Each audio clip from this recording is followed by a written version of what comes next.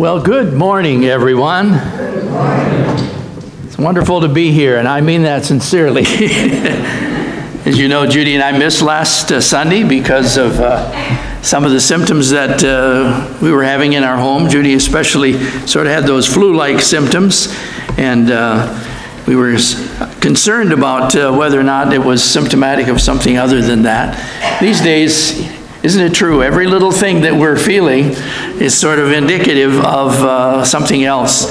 So we went ahead and got tested, and it came back negative, which we're grateful for. Some of you had that experience already, or maybe will have, but it adds to your peace of mind so that you feel a little bit more secure in having some sense that you're not contagious, which is the thing we wouldn't want to be when we come here.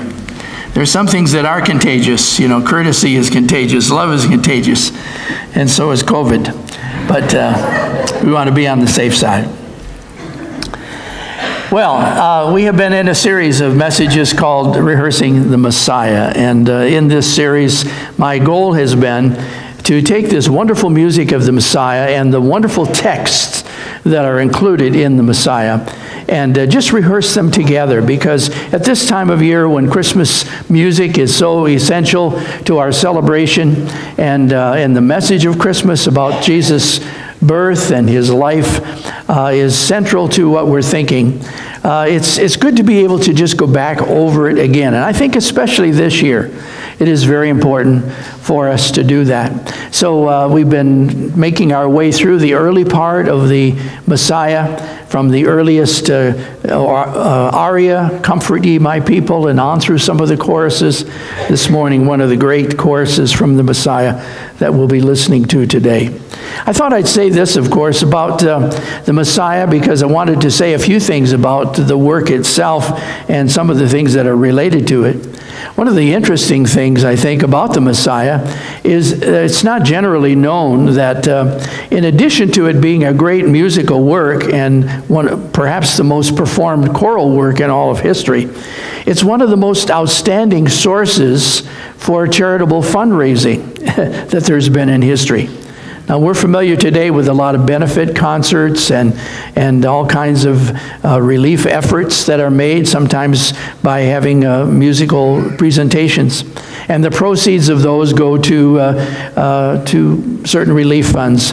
But that was true of the Messiah as well. In fact, it's not often mentioned that the Messiah, as it began in Dublin, Ireland in 1742, it was actually presented as a relief effort. Because his first performance, the proceeds went to freeing debtors from their debtors' prison. 142 men were freed from debtors' prison as a result of that first performance of the Messiah. They paid their debt and set them free. Sounds like Jesus, right? He paid our debt and set us free. And many of the subsequent performances of Handel's Messiah were for that very purpose. Handel himself conducted over 30 performances that were performed for charity. His favorite charity was the London Foundling Hospital, which was a home for abandoned children and orphans. And so much money was raised for that charity over the years that it led one of his biographers to say this. He said, "Messiah has fed the hungry, clothed the naked, fostered the orphan more than any other single musical production in this or in any other country." That's pretty important, isn't it? And even today there are presentations of the Messiah, and the proceeds go toward charities and so on. Of course, we know that Handel's music is undoubtedly his greatest legacy, but also this legacy of giving comes through the Messiah. And I think that's wonderful to remember that in exalting Jesus as our Messiah, it also shows that we have a care and concern for other people. And that should be our same concern for one another. So just that little bit of information about the Messiah, I think, is pretty significant to remember.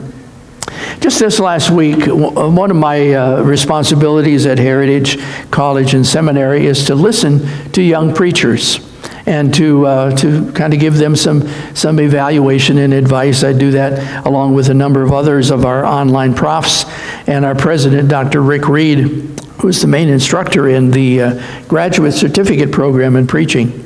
But I heard one of our young pastors this week say something that really made an impression on my heart. He's pastoring in a church where he's the lead pastor, and he announced to his congregation, I think it was a Sunday ago, that he and his wife were expecting another child, which is their second child. And it stands out because in this year of bad news, this is a little bit of good news. And I think it was quite a significant thing. And of course, there was a good response from his people. But he made this comment after he said that announcement. And this is what struck me more than anything else. He said that good news is so much better when it comes in dark times. It just really impressed my heart. And I want you to think about that this morning. That good news is so much better, seems so sweeter and so much richer when it comes during dark times. And of course, these are dark times, aren't they? I think we feel it, all of us, all around us. This COVID pandemic, not only as it represented a loss of health, a loss of life, but it has a lot of other losses associated. Loss of income, loss of peace of mind, loss of family connection, loss of confidence. That's all going on during these times. And when you factor in all of the other things that have gone on this year, things like social and political unrest, there's been so much of that. And I guess there's little that would dispute the fact that 2020 represents dark times. But in these dark times that we're living in, it's probably no darker, really, than the times that Isaiah the prophet lived in. In fact, as we read from the scriptures today, it gave us an indication of those dark days that were present in Isaiah's time in the 7th century BC Israel. They had the threat of military power of the Assyria armies upon them. They were under this dark cloud of this enemy to the north. And all around them was this sense of awe and darkness, not knowing what the next thing was going to be. And so it was during those times that Isaiah prophesied and gave this word. I want you to turn to that passage that Brother Tom read to us just a moment ago. And I want you to think about the implication of the darkness and the gloom that Israel felt when these words were penned. Isaiah chapter 9. Where it says in verse 2, the people who walked in darkness have seen a great light, and those who dwelled in the land of deep darkness, on them has the light shone. It's interesting that in that verse, the word deep darkness is the same word, if you remember Psalm 23, when David, in writing his shepherd's psalm, said, "Yea, though I walk through the valley of the shadow of death." Some other versions say, the valley of deep darkness. That's the same word. That's the implication. That time when there's threats all around you, where there's danger, where there's anxiety in your heart. That's during that time. And he said the people who are experiencing that, who are walking in darkness, have seen a great light. Isaiah is saying to them, instead of gloom and doom that you're used to, there's going to be joy. There's going to be a time of gladness. And he says it'll be just like the kind of gladness, as he says in verse 3, that you have when you have an abundant harvest. It'll be the same kind of joy that you experience when you have a military victory and all of the spoils of war are there and you're able to divide them. Isaiah is saying that's what's coming. You've had enough of this darkness. People who are sitting and living in darkness are going to see a great light. That light is going to dawn, and there's going to be no more darkness. But instead, there'll be great joy and gladness. And what's going to bring that about? Notice his words. He says in verse 6, "For unto us a child is born, and a son is given." The birth of a baby is going to signal the coming of that light.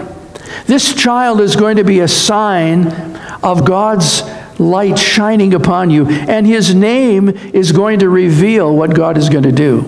We saw that earlier. Remember in chapter 7, Isaiah said that a child is going to be born, a virgin will conceive and bear a son, call his name Emmanuel. That child will be the sign to Israel that God was with them. And Isaiah is saying here in this chapter as well, there's going to be a baby born among you. He's going to be a ruler, and he will be a sign to you of God's presence with you and God's work in your midst. And just like the name Emmanuel was a signal for what God was going to do, the names that Isaiah says would be given to him are going to signal what God will do among you. Look at them again. We're so familiar to these words, we need to refresh them in our memory. His name will be called Wonderful Counselor, Mighty God, Everlasting Father, Prince of Peace. His name describes the kind of character that he will bring, the kind of rule. He'll be a wonderful counselor. He'll be a leader that is rich in wisdom. He will lead his people wisely. He'll be a mighty God. He'll be the mighty God among you, a leader who rules with God's power. He'll be the everlasting Father, a leader who will protect and provide for his own, like fathers do for their families. He'll be the Prince of Peace. He'll be a leader who will bring that true meaning of the Hebrew word shalom, which not only means absence of war, it means wholeness and well-being totally.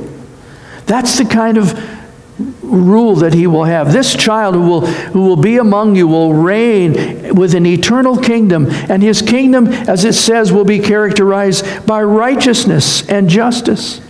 People were longing for that, and Isaiah says that's what's going to happen when this young child comes as your ruler. Good news is so much better when it comes in dark times. And that's what happened when Isaiah brought this word to them. He brought this word of hope. He brought this word that the light is going to shine among you. You know, in the Messiah, the text of the music of the Messiah is perfectly wedded together with the music that Handel penned. Because Handel gives the message that quality about it. And when you read, when you listen to a portion of the Messiah, we're going to listen to it just for a moment. He begins with this bass solo. We won't hear that part. But the bass solo, which begins, and it begins with Isaiah chapter 60. We didn't read this portion, but here's what it says. For behold, darkness will cover the earth, and thick darkness the peoples. But the Lord will arise upon you, and his glory will be seen among you. And nations will come to your light, and kings to the brightness of your rising. The lyricist Charles Jenin took this verse, these two verses from Isaiah 60, and he put them together with these verses from Isaiah chapter 9. And he weds them together, and Handel gives this solo to the bass singer. You usually think of a bass singer as being, pretty rich and full, and sometimes dark. And that's what the bass singer is like in the Messiah. He says, for behold, darkness will cover the earth, and deep darkness the people. And that kind of low and slow section is reminiscent of this very text that we're looking at right now. But then there's a burst of joy. Then there's a chorus that sings out with exuberance and exhilaration. For unto us a child is born, unto us a son is given. And Handel positioned it in such a way that in characteristic contrast to the darkness that the people were living in, to this burst of light, this burst of joy. It just gives you that wonderful uplifting feeling that there is hope, that there is a word of encouragement to people who are living in dark times. I want you to listen to this section now. You'll recognize this chorus. But you'll see how uplifting and how joyful this section is. For unto us a child is born. When we come to this passage of Scripture, we realize that we're on the other side of this prophecy, aren't we? All of this was fulfilled. The child was born. The son was given. And his name, Wonderful Counselor, all of the names apply to him. That is Jesus Christ. He's the Messiah. He's the King. He's the one who fulfills all these wonderful promises that Isaiah made so many years ago. And his name says who he is and what he has come to do. His name, of course, Wonderful Counselor, are the attributes of his character. But his name, Jesus, that was given to him, that was described by the angel who said, you will call his name Jesus. His name means Yahweh, God, is salvation. God is the deliverer. He's the redeemer. Jesus is the very presence of God himself. And every name that Isaiah spelled out in this section applies to Jesus. He is a counselor. And his wisdom and his counsel is wonderful. It's matchless. No one ever spoke like Jesus spoke. No one ever taught like Jesus taught. He came to reveal the very will of God. His counsel, his wisdom is wonderful. And he is God himself. He is the mighty God. He's all-powerful. He's invincible. Jesus Christ himself is God here in the flesh, and all of his power and majesty was displayed in his life. He is the Father. He is the head of a new family, the eternal Father, the eternal King. He is the Prince of Peace. He is the heir to the Father's throne and the giver of true peace.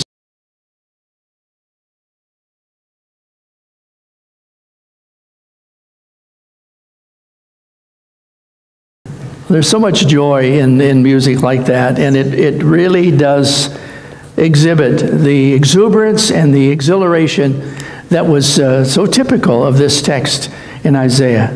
Good news coming to people in their darkness, in their dark times. You know, I was reminded this week of a situation that many of you will remember. It happened in Thailand back in the early summer of 2018. You remember that? Just over 2 years ago now. 12 members of that boys' football, we would call it a soccer team, and their coach, they went exploring in those caves in northern in Thailand, in the Chiang Rai province. And they had done that several times before, so they weren't afraid to go back into those caves. They explored there numerous times, and they would go from one section to another, and as a group they would share that experience. But this was a different experience for them, because this time it was during the rainy season, and the heavy rains were coming in, and the floodwaters were beginning to rise in those chambers in that cave system. And it resulted in the fact that these waters were filling up the sections behind them. So these boys had to retreat farther and farther back into the cave to keep from being inundated by this flood. And they found themselves deep inside that cave, probably more than 8 kilometers back in the cave. And they had to sit there. They had to stay there in the darkness. One night passed, and they huddled together and trying to keep each other warm, hoping that these waters would subside. And then another night passed, and another day, and day after day. They had no food. They only had water from the rocky walls that kind of seeped in around them. And outside of this cave were their parents and family members and so many people who knew about it, who were hoping and praying that they could be safe from this threat to their lives. They sent in the elite Thai SEALs, were like some of the rescuers that would dive and would have special skills. But they didn't find any signs of life. And when the situation became more and more dangerous, they just had to give up. And then there were those who were aware of this, some international rescuers, people who were skilled in cave diving. And they began coming in and offering their assistance and saying that, you know, we'll do everything that we can to help. It was on about the 9th day of their being trapped in this cave that 2 British divers who had pressed farther into this cave system than any others had been able to do up to that point, they came under a deep section of water and surfaced in that pocket of water. And when they came to the surface, they looked out and shone the light that they had. And what did they see? Well, they saw a group of boys that were sitting on this muddy bank. They saw, when they shone their light, these young faces that were illuminated. And one of the men, they took a video of that at the moment when they discovered them. And they called out to these boys and said, "How many of there are you?" And the boys, one who could speak English, responded, 13. That was all of them. 12 boys and their coach. They were cold, they were hungry, they were afraid, but they were alive. And they sent back word, of course, the divers, to their families. They couldn't bring them out at that moment because of the danger of going through the flood waters, this system after system of these parts of the cave. But they were alive, and they reported that word back to those who were so concerned about them. And of course, after that time came this dangerous part of rescuing these boys, bringing them through the waters. Many of them couldn't even swim. And they had to have the masks on and the tanks, and divers on one side and the other had to bring these boys out, one by one. But they did bring them out, and they were all safe, miraculously. You know, I think of that climactic moment when those two divers appeared out of the water and they shone their light on these boys. And I think of this text. The people who were in darkness have seen a great light.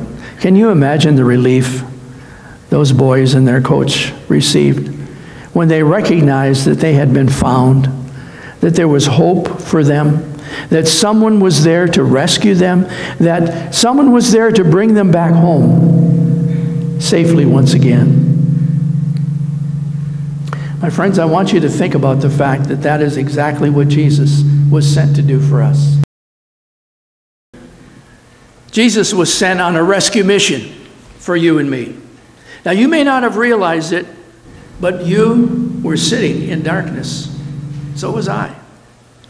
I was just a young boy when Jesus found me, and yet I recognized there was something about my own understanding of who I was and what I was like that I knew I was in darkness. Many of you would say, yeah, I knew it too. I knew when Jesus found me that I needed somebody to come to my rescue. Somebody who would save me, somebody who would bring me out of my dangerous situation, who would bring me back to a place of safety and life again. And when you saw that light of the gospel, it was like a light shining on you. And you were able to see, whereas once you were blind to your need and to the truth of God's work for you, yet now you understood there was something that came upon you, that you saw that light.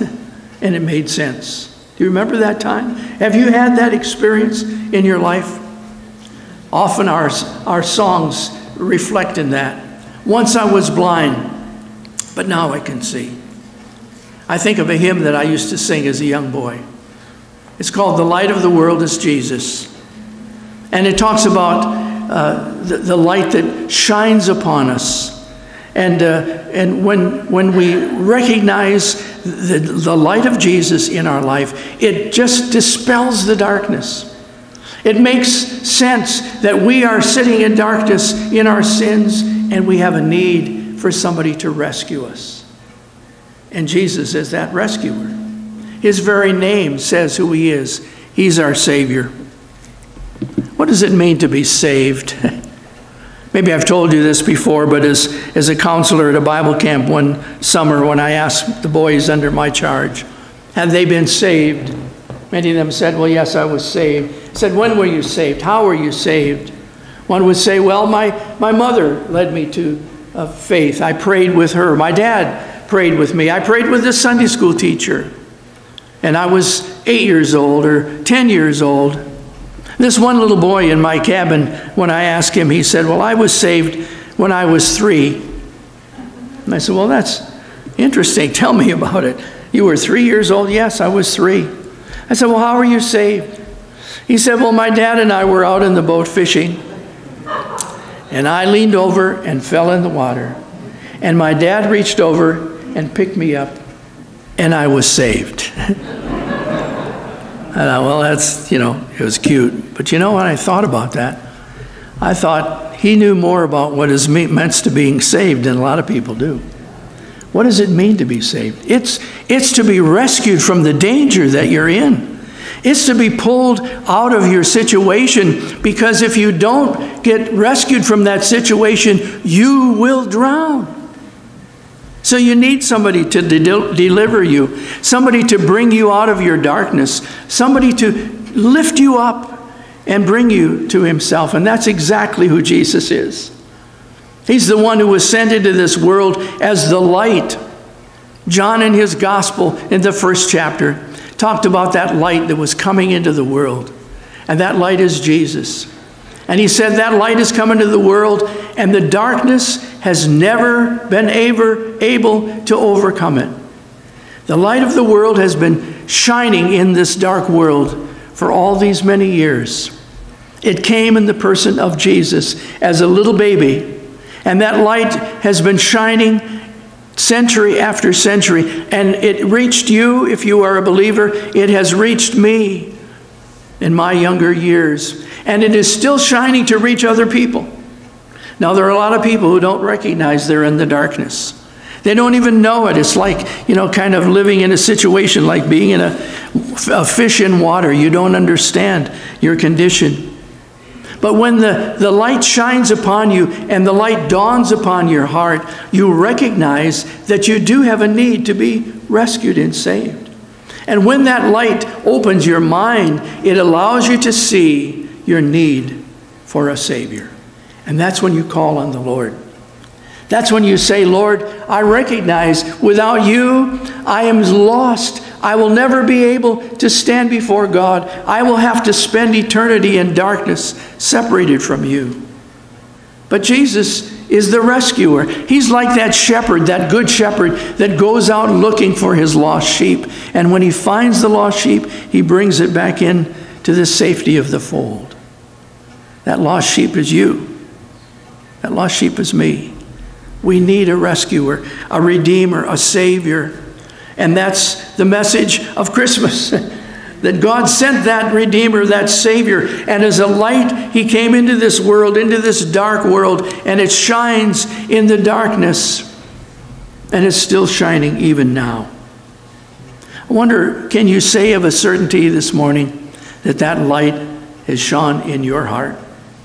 Can you point to a time in your life when you say, yes, my eyes were open to my need, and I called out on Jesus, and I said, Lord Jesus, I believe in you, I trust in you, I want you to be my Savior, my Redeemer, my Deliverer. And you were saved. Saved from your sin, saved from the penalty and the punishment of your sin, and you now belong to God and his family, and you are rescued. But you know, my friends, we're still in the process of being rescued even now, aren't we? Our salvation is not just a past event. It's a present experience that we are being delivered right now. Those boys, you might say, were saved when the divers appeared and shone their light at them and saying, we know where you are. But there was the rescue that took place in between. And we who are saved by the trusting in Jesus and his sacrifice are now being saved at this very moment. We are in the process of the work of God's salvation in our life. He is purifying us. He is cleansing us. He is making us ready for that time when ultimately we will be saved in the final, total sense of the word. We will be redeemed. Even your very body will be redeemed and saved. What a good piece of news that is. You will live forever. You will live in eternity with your Father God, with the Lord Jesus Christ. You will be forever at home and rescued at that moment. Oh, my friends, good news is so much better when it comes in dark times. And this message of the gospel is shining in this world today, in this dark world. And people whom God is calling to himself are responding and are coming to faith in him. I wonder if you have never yet responded to the message of the gospel. I want you to know that today that light is shining for you. That light is shining so that you might be able to see who Jesus is, and so that you might call upon him to be your rescuer, your Savior, and to pull you out of danger and bring you into his family and into security, and carry you forward through the rest of your life until Jesus comes again and brings the fullness of his salvation. If you've never called on the Lord for salvation, do it today. Open your heart and say, Lord Jesus, come in and be my Savior. He will deliver you. If you have known him because you have received him as your Savior, rejoice today that that light is still shining. And my friends, it is shining through you if you are a believer. Because Jesus said, now you are the light of the world. You're the one who bears the message, carries the good news of the gospel, so that you can tell people they don't have to die and go to hell and pay for their own sins when Jesus has already paid the penalty, when Jesus has made it possible for them to come to faith and be saved. For unto us a child is born, unto us a son is given, and the government will be on his shoulder, and his name is Wonderful Counselor, Mighty God, Everlasting Father, Prince of Peace. Praise the Lord. Let's pray together. Father, in this joyful Christmas time, we rejoice in the reality of this message, that good news has come. Father, I pray for everybody listening here in this room, those who may be listening later. I pray there will be no one who will have a doubt in their mind about whether or not they have been rescued and delivered from their sin. Lord, for all of us who have prayed to receive you, who have opened our hearts and recognized by your light shining on our lives that we have been needy in our own sinful state, and that we have needed a Savior. Thank you for calling us to you. Oh Lord, I'm grateful today. I speak for all of us who have prayed to receive you. Thank you for coming after us. Thank you for not leaving us alone to perish in our darkness. Thank you that you revealed the light of your truth. And I pray, Lord Jesus, even this very moment, for anyone here or anyone listening later who has never yet responded to the light of the gospel, help them today. Draw them by your Spirit. Open their eyes.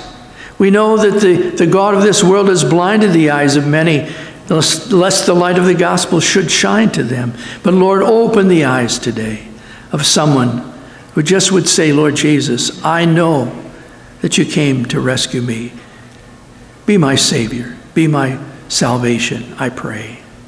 And Lord, I thank you for the ministry of this church. I thank you for the gospel that has gone out from this pulpit, from this church, for these many years. I pray that it will continue. And as our dear new pastor will be coming very soon, we pray that his ministry will be a continuation of the clarion call of the truth of the gospel, that Jesus, the light of the world, has come, and that he is offering salvation to all who would believe. Help us to be faithful, expressing that message until you come again. We pray in Jesus' name. Amen.